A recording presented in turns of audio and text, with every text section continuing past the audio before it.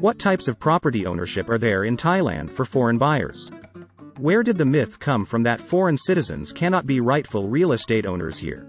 Let's figure it out. The source of these rumors that foreigners cannot fully own real estate in Thailand was the Condominium Act of 1979, which was adopted with the opposite purpose, to attract foreign investment.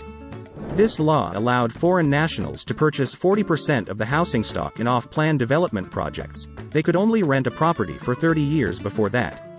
The law was revised in 1999 to increase the share of overseas buyers to 49%. We are talking about the condominium sector and freehold transactions, are full ownership of real estate acquired by a foreign buyer.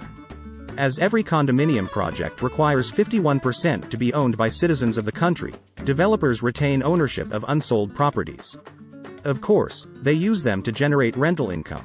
When foreigners want to buy apartments in a sought-after condominium in a popular resort, but there is no quota for full ownership, freehold, they can purchase leasehold properties for long-term rentals.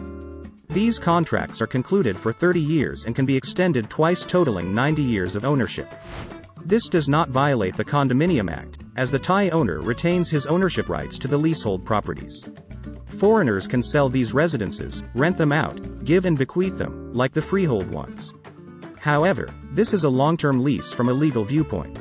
You also need to understand that apartment buildings in Thailand have only two different statuses: condominium, or apartments. We have clarified the situation with condominiums. If the status of the building is apartments, all apartments in such a house can be sold to foreigners only for long-term leasehold. The situation is the same with land. Only citizens of the country can fully own land plots. For example, when buying a villa, a foreigner can register the building both in freehold and in leasehold rights, and the plot only in leasehold rights.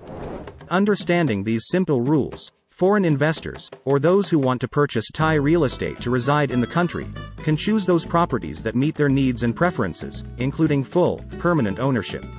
Thai Real Estate. Your house by the ocean.